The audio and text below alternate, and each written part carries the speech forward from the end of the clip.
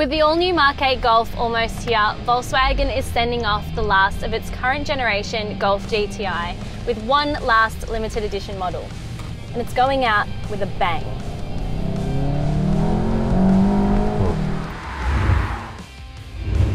It's the most powerful Golf GTI ever produced, with 213 kilowatts of power and 350 newton meters of torque.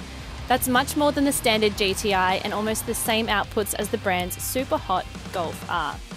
That makes the TCR good for a 0 to 100 km/h launch in 5.7 seconds. But it doesn't end there. The GTI TCR is lower, the suspension is firmer and it rides on bespoke 19-inch alloy wheels. But it's what you don't see on the outside of the car that makes this thing special. We're talking an electronic locking differential, bigger brakes up front and a unique adaptive chassis control tune. Get it on a racetrack and you can see exactly why they've named this car after a racing series. It's rigid, it's flat. The way it changes direction is really good. The only thing that I've found so far is that it just can't get its power down. And I don't know if that's a reflection of the tyres that we've got.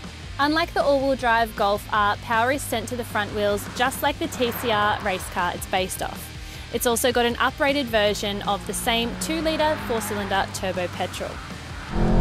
It definitely struggles to get its power down through those front wheels, but that diff does a really good job of distributing power so you don't bog down too much and you get really good drive out of corners. And the brakes, my word, the brakes are good. The cabin doesn't stray too far from the GTI we're used to. However, there are a few cool additions to the TCR. Things like red stitching on the seat belts, Alcantara door trims and around the shift knob, a sports cloth interior and a new perforated leather steering wheel. As for pricing, the Golf GTI TCR sits between the standard GTI and the top shelf Golf R, with an asking price of $51,490 before on-road costs. That is, however, if you can get your hands on one. Volkswagen are delivering just 300 examples of this limited edition hot hatch.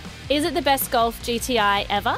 For now, maybe, but we'll hold our tongues till we see the brand new Mark 8 Golf GTI due in early 2021.